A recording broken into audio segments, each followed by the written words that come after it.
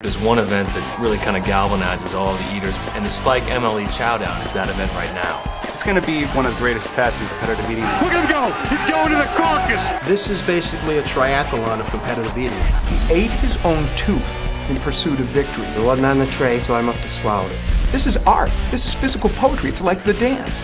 And when you see it, you're transformed because they bring you to another place. It's very moving.